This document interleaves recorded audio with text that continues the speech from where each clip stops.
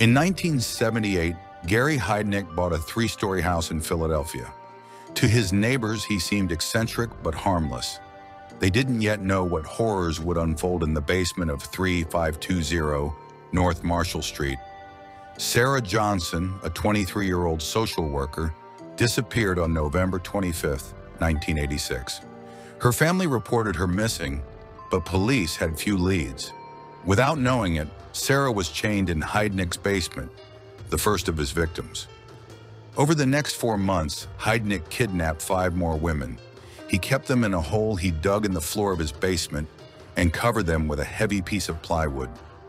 The women were subjected to unspeakable torture, both physical and psychological. One victim, Lisa Thomas, recalled, "The smell was unbearable. We were forced to use a bucket as a toilet, and he rarely emptied it. The darkness was overpowering, broken only by the fact that he would come downstairs with that perverted smile on his face." For months, Heidnik's House of Horrors went unnoticed. He manipulated his captives, sometimes allowing one of them to help him upstairs, creating a hierarchy among them. Such tactics kept them from uniting against him. On a cold February night, Heidnik decided to punish Deborah Dudley. He filled a hole with water and used an electrical cord to electrocute her. The other women watched in horror as Deborah's body convulsed and then fell silent. The next day, Heidnik had the 2 women help him dispose of Deborah's body. They drove to a remote area of New Jersey, where he unceremoniously dumped her remains. As the weeks passed, the women's hope faded. They were starved, beaten, and repeatedly raped. Heidnik even pulverized the flesh of one of his dead victims and put it in the other women's food. But salvation came from an unexpected source. Josefina Rivera, who had been held captive the longest, gained Heidnik's trust. On March 24, 1987, he allowed her to visit her family briefly. Josefina seized the opportunity and contacted the police. When police officers arrived at 3520 North Marshall Street, they were not prepared for what they found. The stench from the basement was overwhelming. As they descended the stairs, their flashlights highlighted a scene straight out of a nightmare. 3 women, emaciated and terrified, were chained in a pit. They squinted against the sudden light, their eyes wild with fear and disbelief. The officers, hardened by years of police service, were visibly shaken. One of the detectives later said, "In all my years, I've never seen anything like it. It seemed like we had walked into hell itself." The survivors were rushed to the hospital and Heidnik was arrested. The ensuing trial shocked the entire country. Heidnik's defense tried to make him look crazy, but the jury saw through the ruse. He was found guilty and sentenced to death. On July 6, 1999, Gary Heidnik was executed by lethal injection.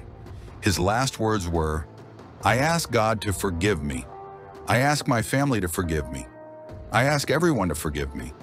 But forgiveness came hard for those whose lives he changed forever. Sarah Johnson, the first victim, struggled to get her life back to normal. "Every time I close my eyes, I'm back in that pit," she said in a rare interview years later. "The darkness, the smell, the fear, it never leaves you." Lisa Thomas turned her trauma into advocacy, working with organizations that support victims of violent crime. "If my story helps even one person, then maybe something good will come out of this horror," she often says during speaking engagements. Josefina Rivera, whose bravery led to their rescue, struggled with victim guilt for years. "Why me?" she asked. "Why was I the one who got out to save the others?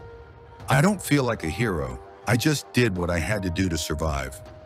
The house at 3520 North Marshall Street still stands, a silent testament to the atrocities that took place within its walls.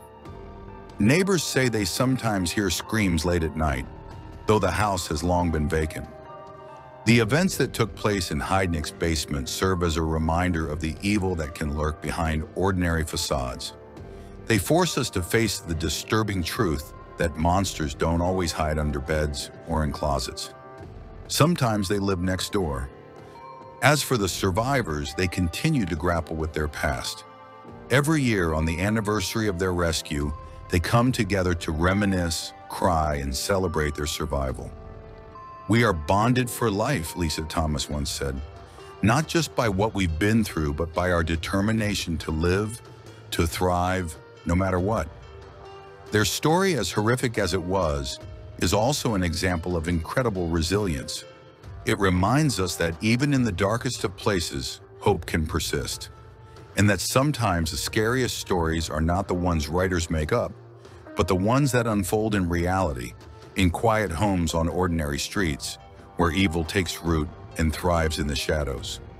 As you walk down your street tonight, past the rows of houses with their warm, glowing windows, remember the story of 3520 North Marshall Street.